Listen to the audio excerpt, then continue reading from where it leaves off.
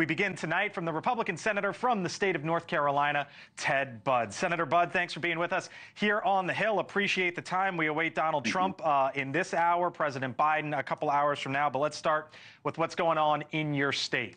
The last 11 elections, Senator, Republicans won 10.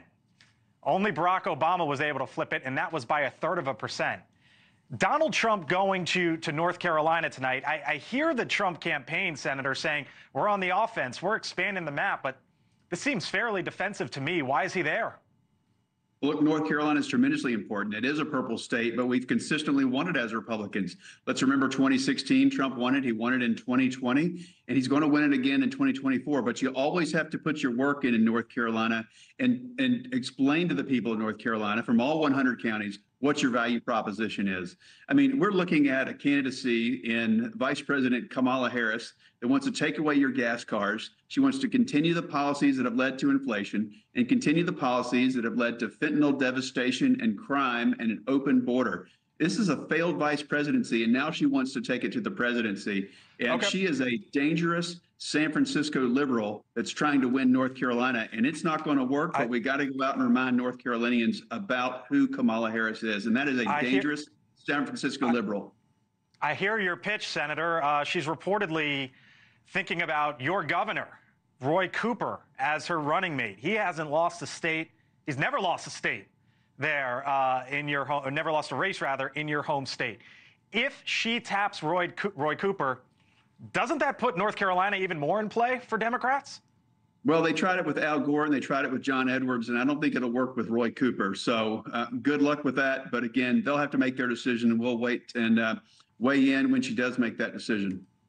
You know, we saw the protest just down the road. Again, we've been listening to the sirens here outside our studio, just sort of whiz by as Bibi Netanyahu, the Israeli prime minister, was here in town speaking before Congress. Pro-Palestinian demonstrators here in town as well. I wonder what you think the stance for Senator Harris is going to be, Senator, when she gets asked about this, because this has been an issue, the issue really for Democrats that split the party. What do you expect to hear from her? Well, she was supposed to be sitting there right next to Speaker Johnson. That is part of her constitutional duties, to be there for these joint sessions, but she was nowhere to be found. She sent a retiring member, a Democrat U.S. Senator who was retiring from Maryland. So I think that's an absolute travesty that she didn't show up for the greatest force for democracy in the Middle East. Yeah, J.D. Vance wasn't there, though, so a mistake for J.D. Vance. J.D. Vance will be meeting with him, I believe, tonight at Mar-a-Lago, and very soon at Mar-a-Lago. So that is on the calendar for him. It is a priority for him. He has a history, but we have anti-Semitism. We have weakness demonstrated by Kamala Harris. Look, we have shown real moral clarity on this, and so has J.D. Vance, and so has Donald Trump. Even Netanyahu gave a shout out to Donald Trump for the Abraham Accords, which had peace in the Middle East, and we've had nothing but chaos under the Biden-Harris policies. Exactly 2 hours from now, Senator, we're going to hear from President Biden. I wonder what you want to hear from the commander-in-chief tonight when he addresses the nation. And would you agree with Kevin McCarthy, Senator, who says Republicans calling on Biden to step aside from his role are wrong and shouldn't do so? What I can tell you is we need a real leader, and we need one quickly. And I don't see that with Kamala Harris, and I don't see that with President Biden. So we need to get to November 5th and then January 20th as quickly as we can.